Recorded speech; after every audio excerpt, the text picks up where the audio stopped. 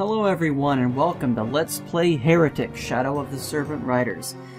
This game was released in 1994 by Raven Software, which was kind of an offshoot of id Software, the same id Software that created Doom. And as you can see in the credits, the executive producer was John Romero and 3D engine was by John Carmack. So it's going to be pretty much the same engine of Doom, but there are a few enhancements, which we'll go over. What I'm going to do is I'm going to select a new game, and you can't see it right now. Now you can see it. There are 5 episodes in Shadow of the Serpent Riders, and we're going to choose the first one, City of the Damned, and we're going to go to the first level on that, and we're going to choose which is equivalent to Ultraviolence, Thou Art Smite Meister. And let's go to the first level, which is the docks. See here, there's a little dock area here. What I want to do is I'm going to get as much ammunition and wand crystals as I can. And let's start taking care of these guys. These are gargoyles, they can fly. This is the first enemy that you're introduced into in Heretic. But they're not too difficult. But they can get you in large numbers. And they can, again, fly. So they can go just about anywhere on the map.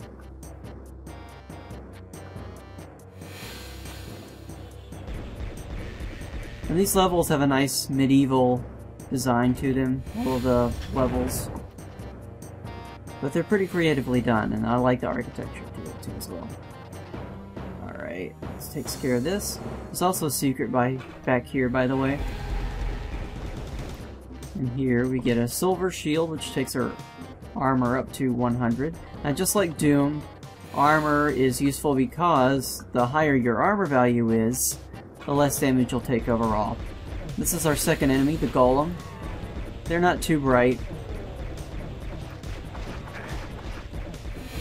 They're pretty much a melee attack.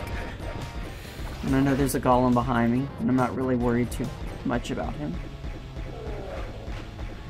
There we go. So that's pretty much it. Let's keep going.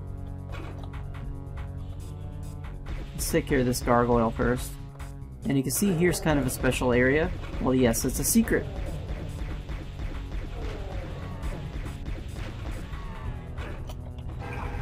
And here we get our chainsaw.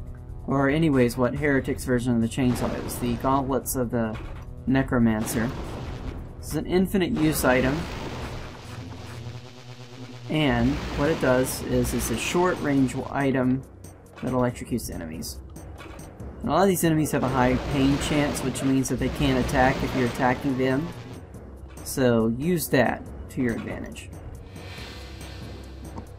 We go up here. There are a few golems up here.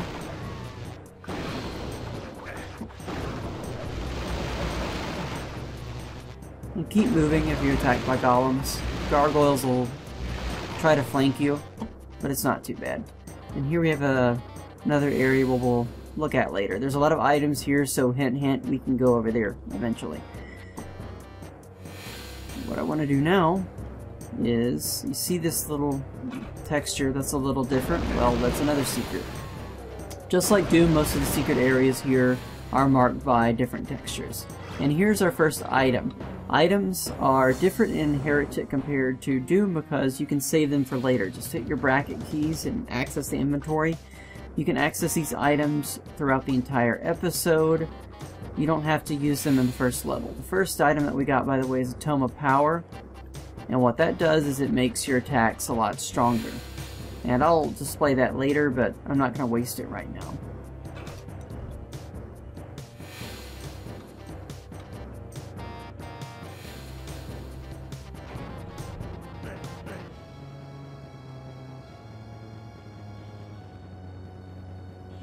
I'm going to wait for these gargoyles to come to me.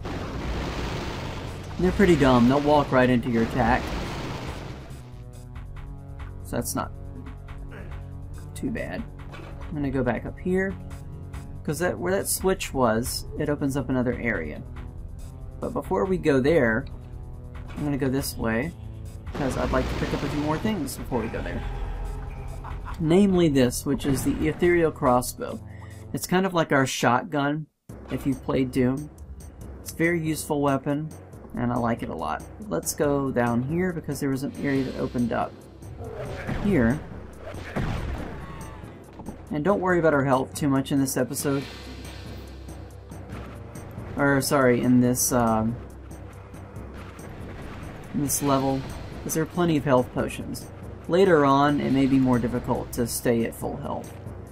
And this is a new addition to Heretic 2. This sector will actually move you. And there are different sector types, different directions that can move you in different directions. And sometimes it's water, sometimes it might be wind or something else. So that's pretty interesting. Make sure we get everything here. Yeah, I want to get some more ammunition. There we go. And I may not fly through the level that quickly. It may show off some things and slow down gameplay quite a bit. And if I do that, then bear with me. Alright, and I'm trying to see if we need to take care of anything else. By the way, we have a map, and the map will show us where we are in the level, how many monsters we've got, and how many secrets are remaining. I am playing, by the way, a GL port of GZDoom, and I would recommend this port if you want to play the game, because the resolution's a lot better, the textures are more refined with OpenGL, and it's easier to see things. There's also a high resolution texture pack for this game in GZDoom, but I don't like it. And let's take a look here. We've got all the monsters, all the secrets, and I think this wraps up this level. So thank you so much for watching. Let's play Heretic, and let's see how we did.